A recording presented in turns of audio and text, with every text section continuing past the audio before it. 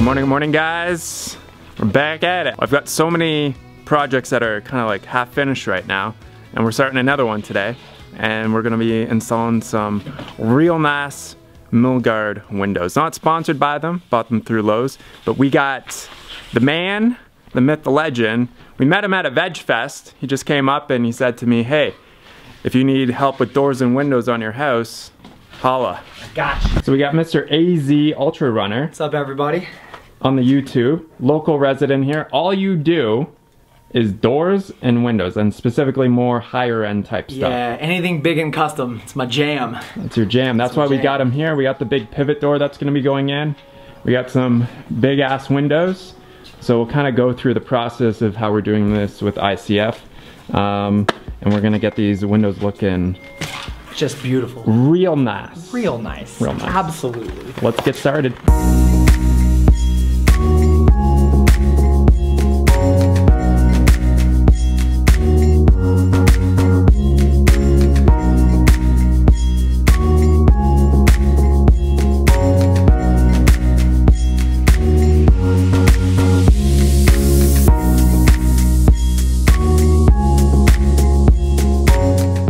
Alright guys, here we go with the window installation. So we are applying some of the peel and stick flashing across the bottom of the window and across the sides.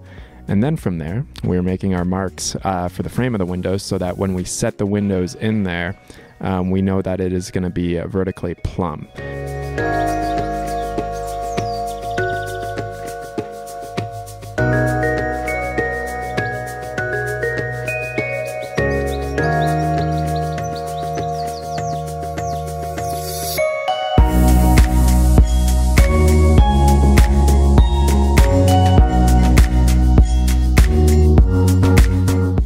So when I ordered these windows, I thought they were just going to be set in from the outside, but Ramon wanted to actually set them within the actual bucking themselves because when we buck these windows out, I guess there's so many different ways of doing it with ICF that there wasn't really anything to screw into on the outside.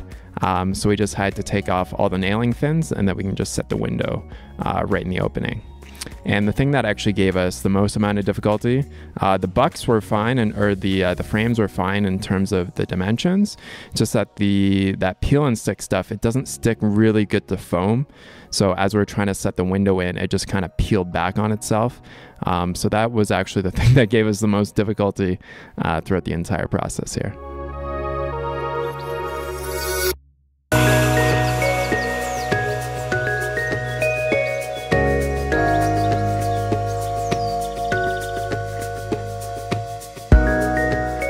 Now, I had a lot of questions on Instagram about most of the windows being picture windows as opposed to being operable. So there are a number of operable windows in the house, especially, well, you need them in the bedrooms for egress, but throughout most of this living space here, they're mainly picture windows. And one of the main reasons is because picture windows are significantly cheaper than operable windows. I forget how much these big picture windows were, maybe about $400 or $500, but if you wanted something that was operable, that window could go up to $2,000 pretty easily. So I tried to choose operable windows in positions where we could get cross flow through the house. So just kind of making the best use out of the operable windows as opposed to just getting them all to be operable and just spending the extra money on it.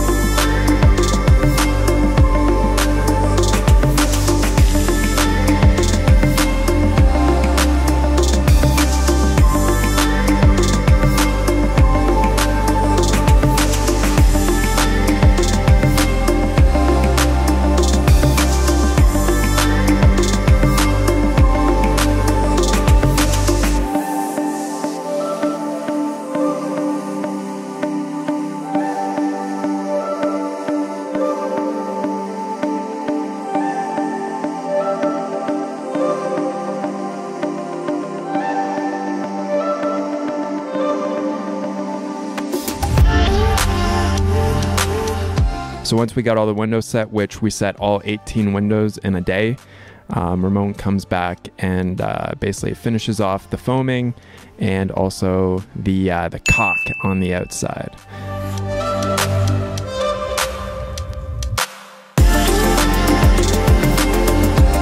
So he trims away the shims here with an oscillating tool and then just uses a knife just to kind of cut back any of that foam there, because he's going to be applying some caulk to it. So we just got to make sure that that is going to be a nice smooth surface. And once that window is caulked up, then that window is essentially waterproof at that point. And the rest of the waterproofing will be done when the stucco goes on.